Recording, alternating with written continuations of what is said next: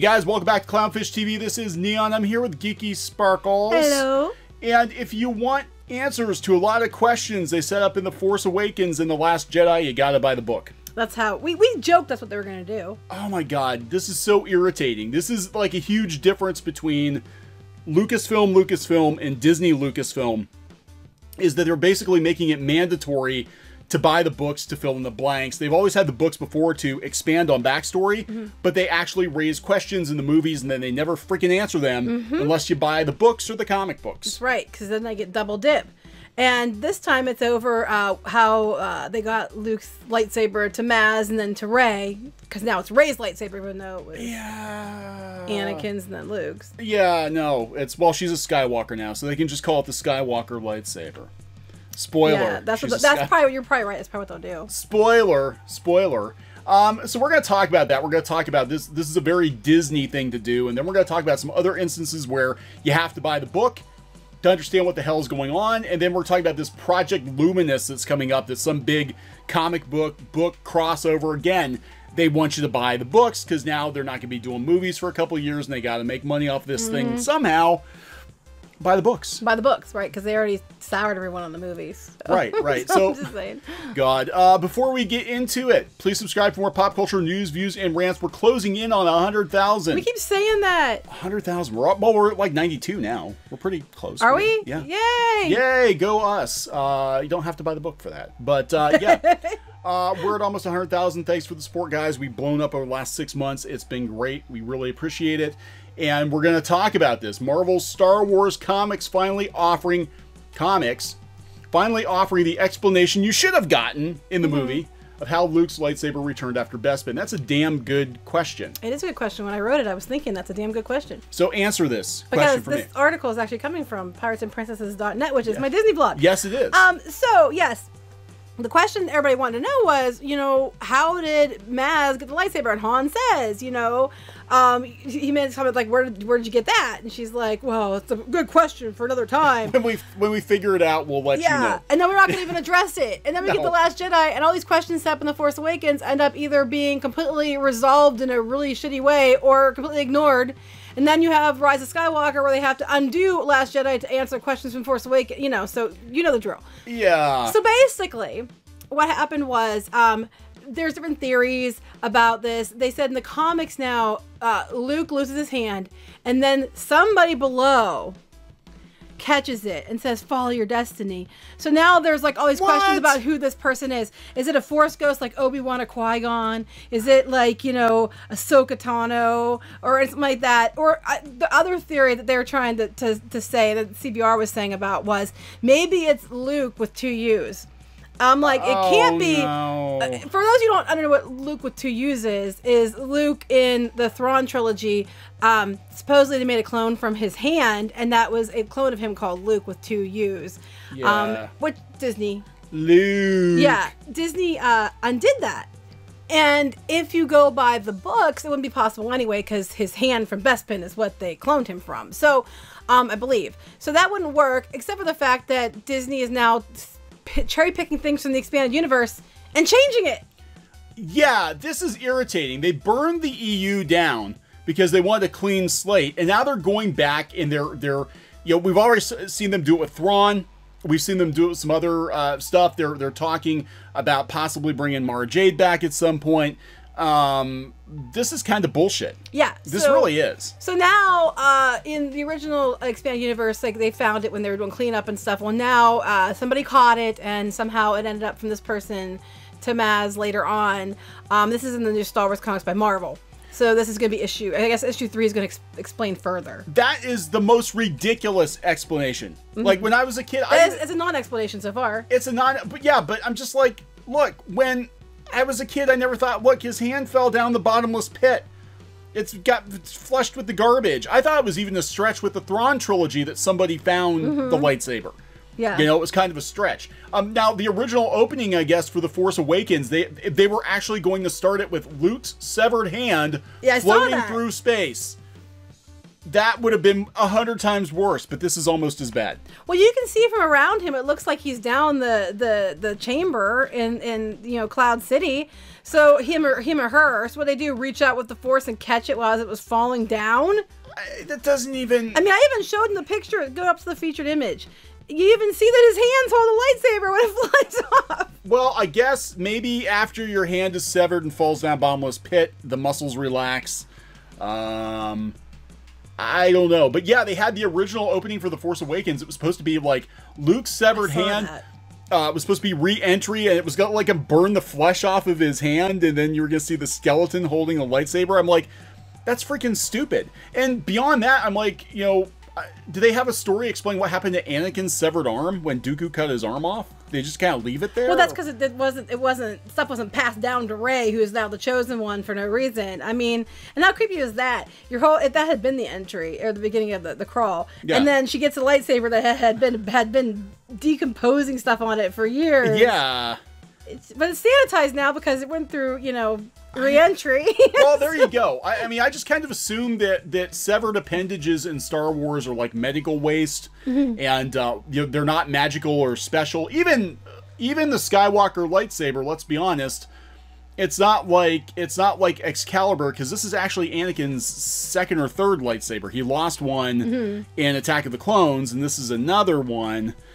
You know, so it's kind of like, but now it's got this mystical, magical thing going on.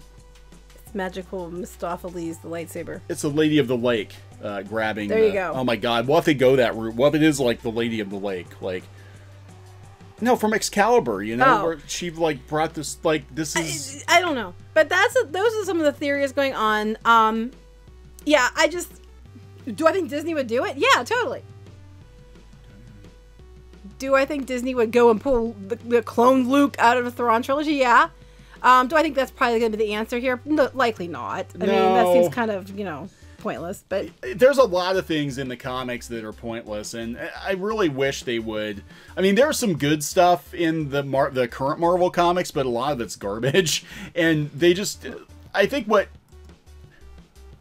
gets me is that they keep making fans go buy these books and these comics, and casual Star Wars fans are not going to buy the books and not buy the comics. If you can't give an explanation in the movie to most people, that's just it. They're not going to. It doesn't exist, you know? I'm sorry, I have to laugh because like those old 80s pictures where you had your photo and then like your mom was in the corner looking at you. Oh. And then they're all sitting here like, you know, all ready to fight. It's like, come on, let's be honest. These are stormtroopers. They're not going to hit you anyway. Yeah, right. Just walk on by. They're not gonna hit you. So, but anyway, I thought it was funny. The buzzing of flies to me. I thought it was funny because Vader's face is up here, like it's like those old 80s Daddy loves you. Yeah. That's right. Daddy's love. What was that one song? A Daddy's Girl song is pretty creepy. Some country song. I have no idea. There's a song, I think it was called Daddy's Girl, and it was, I think it was like, I don't know, some country song, but it had really creepy overtones. Like, I don't know that one. Yeah, it sounds a little more, intimate than my preference. It's not mine either, but my grandpa used to listen to a lot of country music. Yeah, so he did. Absorbed a lot of it. Anyway, this is not the first time they pulled this bullshit. They keep doing it. They did it with the games. They're like, if you want to know where the First Order comes from, go play Battlefront. That'll kind of sort of maybe explain it, but not quite. Palpatine. How did Palpatine return? Didn't answer it, but guess what? You got to buy a book. There's a book. There's a book out. That explains it all. That explains it all. Yeah, the Visual Dictionary explains how they spent decades trying to bring back the Emperor while crafting the Final Orders. The Final Order's huge fleet of Star Destroyers. You know, where'd they get the money for that? But you got to buy the book.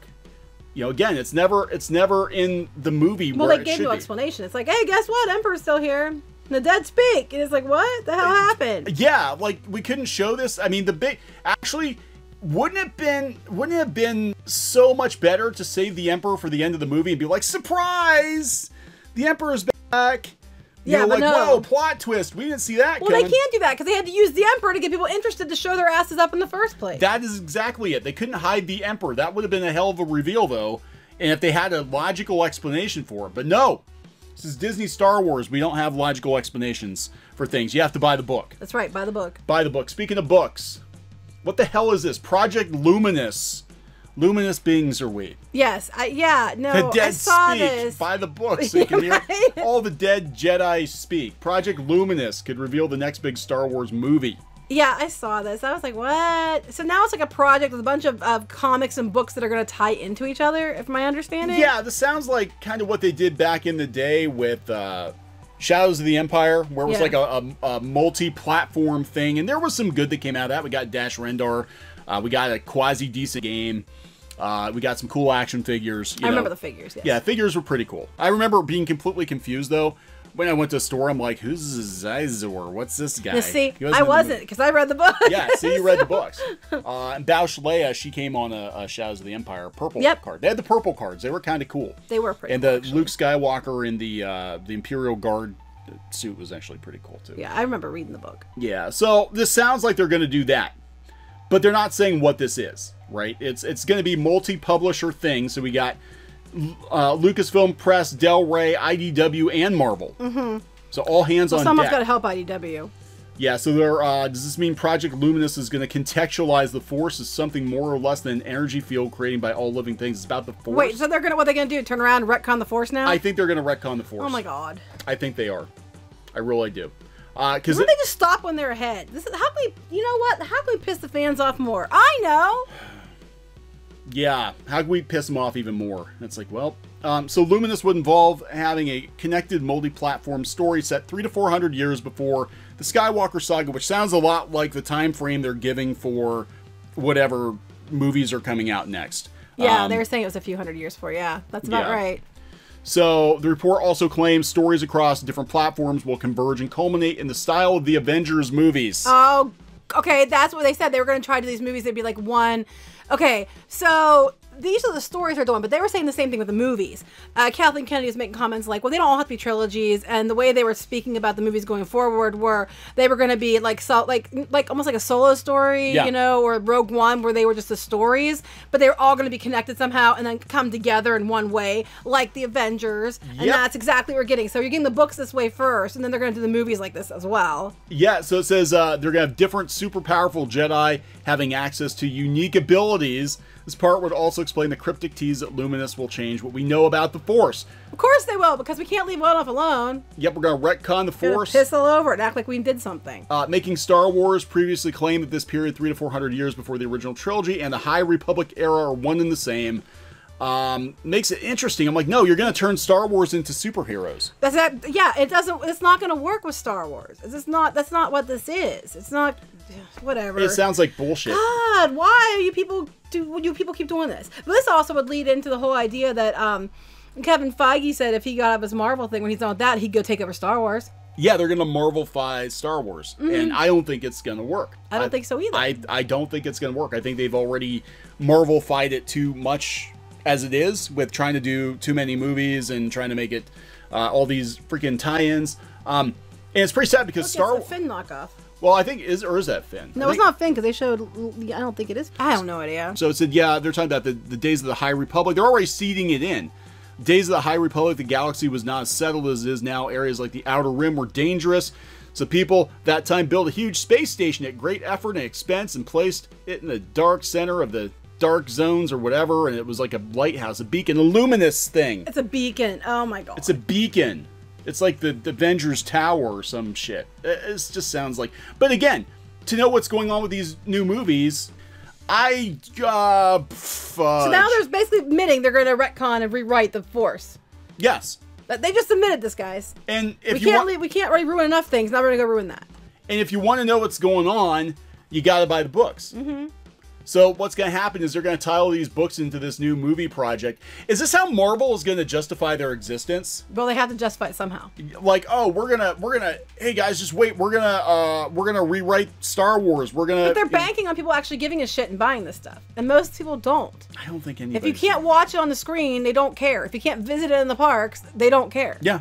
If you can't wear it from the store, they don't care. They don't care. Like, you can't make it's just, I mean, the same. They have like stupid, Instapots and stuff, but it's the classic Star Wars characters. They keep going back to people what they're buying as a classic Star Wars characters. Yeah, and I mean, clearly they have to see that. I think they're trying to justify their existence. They're probably trying to justify the existence of the story group if it still exists. Oh, it does, as far as I know. Yeah, and it's just nobody gives a shit, And look, you had dedicated Star Wars fans who bought all the EU stuff. I was one of those people. Yeah, she actually exists in the EU. I am in the EU. We've mentioned it before. They named a character after me because I was such a fangirl dork. But now you're dead. My character is, yes. Yeah, like a wall fell on. They made me a villain, which I find devil vastly woman. entertaining. You were a devil woman. Yeah. But yeah, so it's I don't know. It's I think this is bullshit.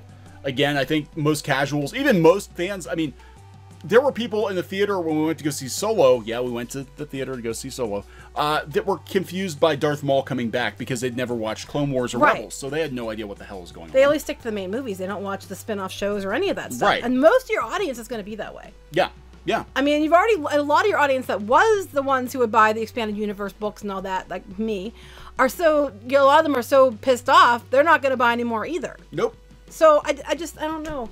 I don't think this is the smartest move you could do. I just don't. I think it's a dumb move, and I think it's bullshit that they build up this big mystery. I mean, the lightsaber in the box, the mystery box, the lightsaber in the mystery box was a big deal in The Force Awakens, and it was yet another question that didn't have answers. That might have had answers, but then they had to make up for Last Jedi. I didn't have time to answer it. So you gotta buy the book. Go buy the book if you care. Yeah, if you care. Speaking of Star Wars, though. Yeah. We are going to be at Galaxy's Edge soon. We are. We're going to be at Galaxy's Edge for a couple days next week, Sunday through Tuesday. Look for live streams. Look for live streams on Geeky's Pirates and Princesses Facebook page.